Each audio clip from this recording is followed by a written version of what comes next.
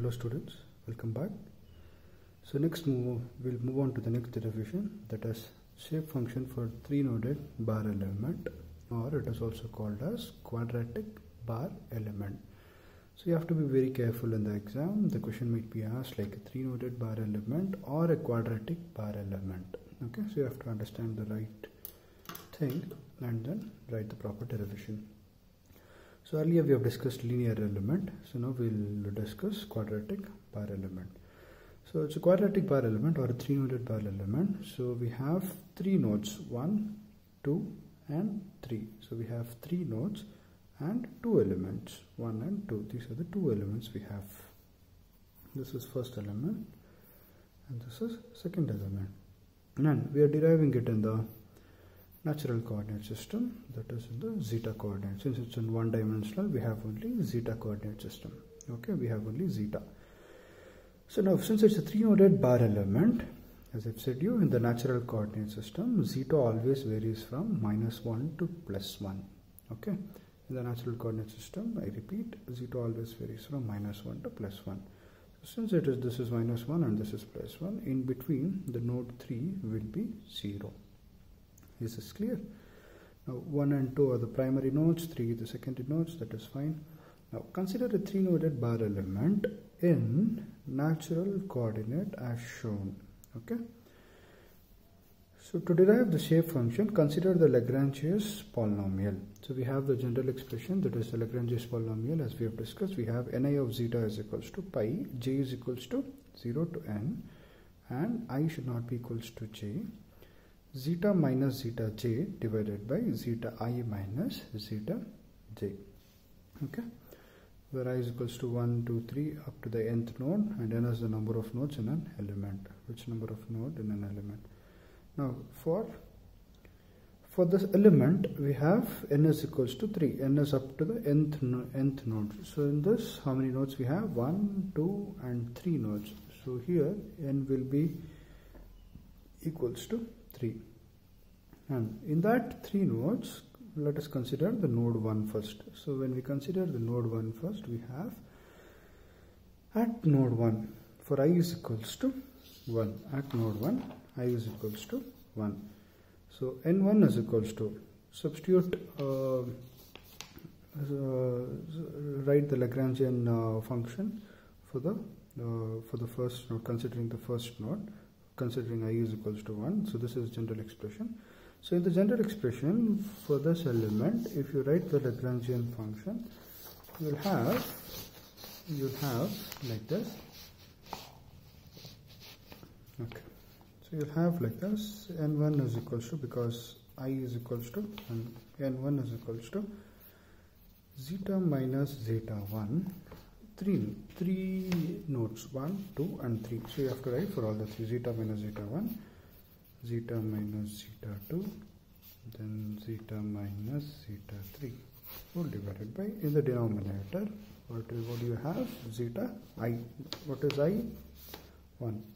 So zeta 1 minus, so whatever you have in the numerator, that is j, will be there in the denominator. So zeta minus zeta, j is 1 here, so zeta I is 1, so zeta 1 minus zeta j is 2 here, so the j will be 2 here, then zeta 1 minus zeta 3.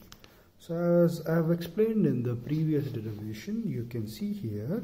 So if I write for all the 3 nodes, for I is equals to 1, when I write for all the 3 nodes, I'll get in the general expression, j should not be equals to I. Can you see here? This is j and this is I. It is equal.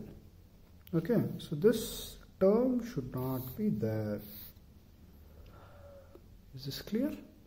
So for n1, you will be left out with only 2 and 3. Zeta minus zeta 2 and zeta minus zeta 3. So this is the best way to remember, that is, when you're writing for the first node, skip that particular node and then write the rest too. For example, when you're writing for the node 1, skip this one and write the formula for these 2 nodes. Is this clear? Very simple way to understand and remember. So that is what it is written directly here. So zeta minus zeta 2 into zeta minus zeta 3 divided by zeta 1 minus zeta 2, zeta 1 minus zeta 3. Is this clear? So now I think you will be more clear about this expression. So n1 is equals to, substitute the values now, zeta 2, zeta 3 and zeta 1 values, keep on substituting it. Zeta minus zeta 2 is, what is zeta 2? Is plus 1. So when you substitute zeta 2 here, you will have minus 1 here because there's a negative sign here. Then zeta minus zeta 3. Zeta 3 is 0 and zeta 1 is minus 1. So zeta 1 is minus 1. Similarly, substitute zeta 2 value, zeta 1 value and zeta 3 value.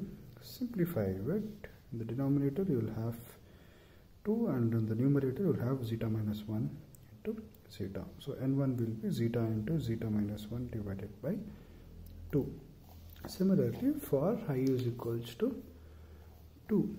Similarly, for I is equals to 2. N2 is equals to, so you are writing for the second node. We are writing for the second node. When you are writing for the second node, what is the simple way? Skip the second node term and write the formula for this 2. So your equation will be zeta minus zeta 1 into zeta minus zeta 3. Zeta minus zeta 2 will not be there because if you write zeta minus zeta 2, then j will be equals to I. Okay? So you'll have zeta minus zeta 1 into zeta minus zeta 3 divided by zeta 2 minus zeta 1 because I is equals to 2 here, that is zeta I minus zeta j. So zeta 2 minus zeta 1 into zeta 2 minus zeta 2 minus zeta, that is zeta I minus zeta j, so zeta 2 minus zeta 3. Is this clear?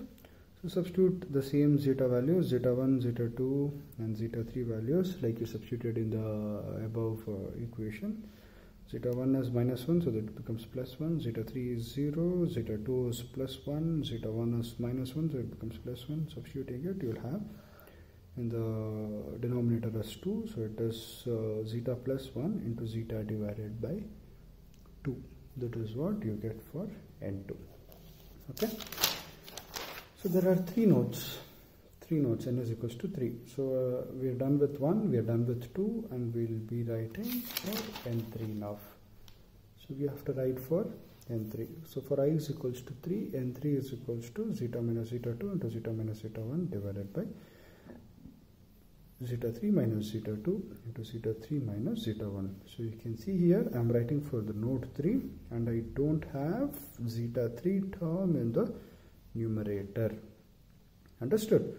So just I will be writing zeta minus zeta 2, zeta minus zeta 1 and I will be not writing zeta minus zeta 3 because if I write zeta minus zeta 3, j will be equals to I, which does not satisfy the equation. So in the denominator, the first term is I, so zeta 3 and zeta 3 because I am writing for third node. Then the second term will be same as the first term, that is j, j, j, j. So here it is 2, so 2. Here it is 1, it is 1. Is this clear? So now in the next equation, substitute the values of zeta 2 and zeta 1 and zeta 3. So zeta minus zeta 2. So zeta 2 is plus 1. So here it will be minus 1 and zeta 1 is minus 1. So it becomes plus 1. The denominator, zeta 3 is 0. Zeta 2 is plus 1. So here it becomes minus 1. So 0 and plus 1. So this is a minus b into a plus b, which is nothing but a square minus b square, and the denominator you have minus 1. Okay.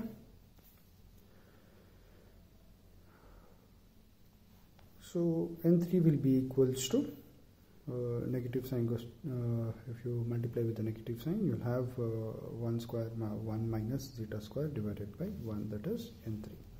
Okay. So now variation of shape function.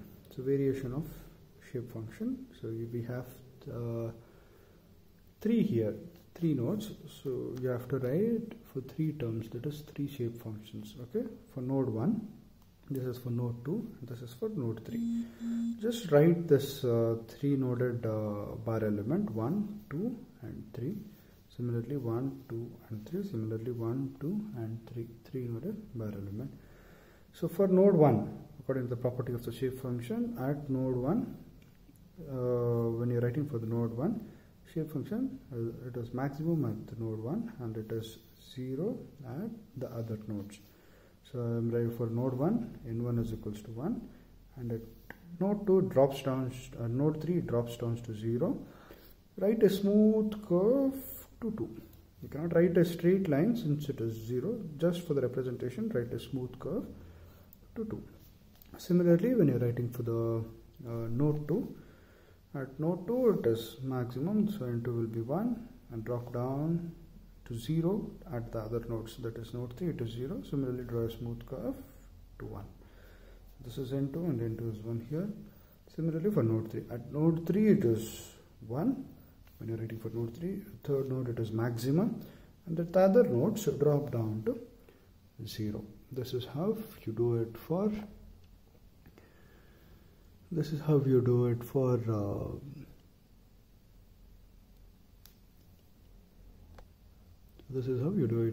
three-nodal bar element or a quadratic bar element.